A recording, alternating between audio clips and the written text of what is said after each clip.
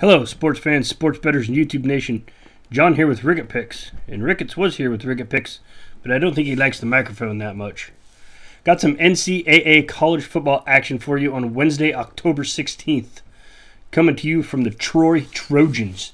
The University of Southern Alabama, the Jaguars, will take on the Troy Trojans. The battle for the belt, as it has been dubbed.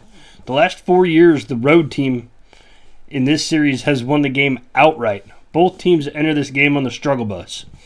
Troy is the more notable school as of late. However, the Jaguars of South Alabama did hold the Nebraska Cornhuskers to 2.2 yards per carry. The Jaguars are not as bad as their 1-5 record indicates, and sophomore quarterback Cephas Johnson, every game is a work in progress, and they are getting better. In the Jaguars' last game against Georgia Southern, Johnson averaged 12.9 yards per attempt, and he had 2 touchdowns with no interceptions. Troy is not noted for their defense this year, but they do have a slightly better offensive unit. They're giving up 10.2 yards per pass and ranked 124th out of 130 schools on defense, so almost dead last, right near the bottom. Senior quarterback Caleb Barker is questionable. Coach Chip Lindsey has been very vague about his injury that he had in his last game. He may or may not play. I don't know if it's a bait and switch or they're trying to make him plan for a backup quarterback and then old Caleb's going to come out. Not really sure yet. We're going to find out tomorrow. Troy gave up 455 yards through the air and 50 points in their only Sun Belt contest this year against Arkansas State.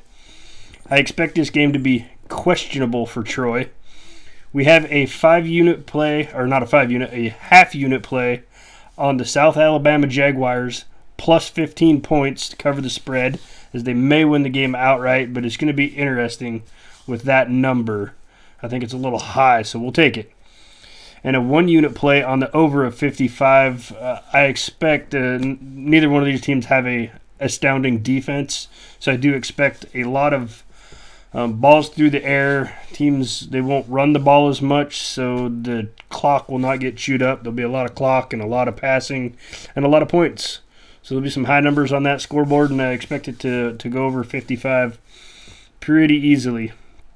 But if you like the college football content, hit that thumbs up button. Let me know what you think of the pick. Hit that subscribe button if you want daily free sports betting advice.